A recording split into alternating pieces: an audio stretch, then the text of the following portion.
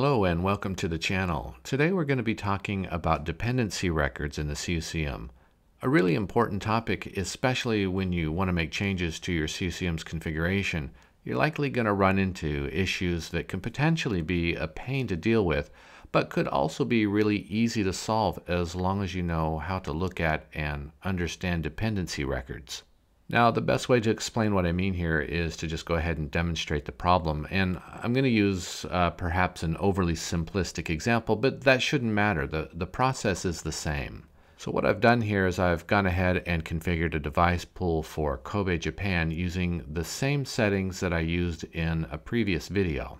So now let's say, just for the sake of argument, that I want to delete the region in this device pool. Let's say the office is moving, it's moving to Singapore or somewhere, and maybe I've already set up my Singapore phones and I just don't need the Kobe region anymore. So I want to go in and delete it and kind of tidy things up a bit. So we'll go to System, Region Information, then Region. I'll click Find, and here's my Kobe region. So I'll select the checkbox, then click Delete Selected. Then I get this warning that it can't be undone, so we'll click OK. But oops, we get this error message here, and the message basically means that we can't delete this region because some other record is using it or relies on it, and we'll have to change or delete that dependency first. So what we can do now is, let's go ahead and click on it, and then we'll go up to Related Links. Now we can select dependency records and then go. However, we're going to get this message that the dependency records feature is disabled, and that's because it's disabled by default. But of course, we can go in and enable it under the enterprise parameters. So let's go ahead and do this now. We'll close that. Then we'll go to System, Enterprise Parameters. And we'll go down here in the second block under CCM Admin Parameters, and we can see Enable Dependency Records. So one really important thing to stress here is that this setting is not actually enabling or disabling dependencies. It's simply allowing you to see what dependencies exist. The dependencies are actually always there. This just allows us to see them. Now, the default value is false, so we're going to set this to true. And now we get this warning message about high CPU usage with turning this feature on. But we'll click OK here and then we'll save. Now let's go back to Region Information, Region, and let's click on our Kobe region here. And then we'll go back up to Related Links and select Dependency Records from the drop-down and click Go. Now this time what we get is this summary window, and it tells us how many records are using the Kobe region and what that record is. In this case, it's only one. And then we can see that it's being used in a device pool. And if we click this device pool, we can see exactly which one.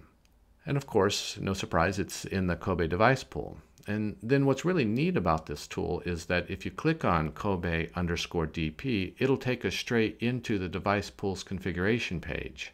So from here I can see that sure enough, the Kobe region that I'm trying to delete is in the device pool. So if I want to delete my Kobe region, I'll have to either change this setting in the Kobe device pool or delete it altogether. So you know what, I figure the office is moving to Singapore and I don't need this Kobe device pool either, so maybe that's the best thing to do. Let's just go up here and delete the Kobe device pool as well. That way I can then later delete the region and just sort of clean things up a bit. So I'll click Delete, then OK, but oops, once again I've got the same warning message. But I've got dependency records turned on now, so what I can do is I can just quickly come up here to Related Links as before, select Dependency Records, and then Go. So now I've got another summary showing me a record count and a record type. So now I can see that I actually have two records using this device pool, and of course the type is phone. So I can click either one of these, and it looks like we've got first phone and second phone.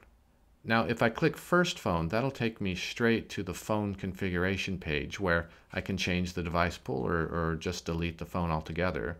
And I think in this case, I'll just go ahead and delete the phone just to make it easy.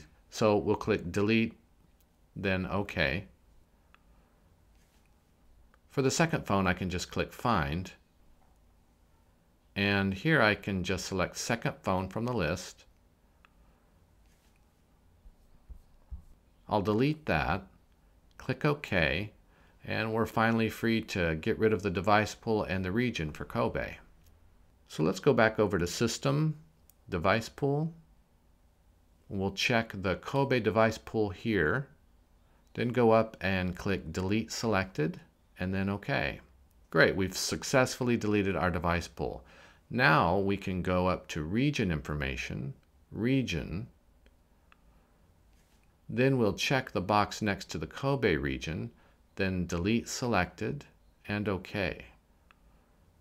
And now our region has been successfully deleted as well, and we're all set. Okay, so again, this is a really simplistic example. In a real situation, you're likely going to have multiple layers of dependencies, and a device pool, for example, it might be applied to more than just a phone. It could be applied to gateways, conference bridges, transcoders, or whatever. The bottom line is that without this feature, it would be a tremendous burden trying to figure out where all of these dependencies exist within any given configuration. So it's really an indispensable tool for configuring and maintaining the CUCM. So that's dependency records. If you like this video, give it a thumbs up. Also hit the subscribe button if you haven't already. That's it for now. Thanks for watching.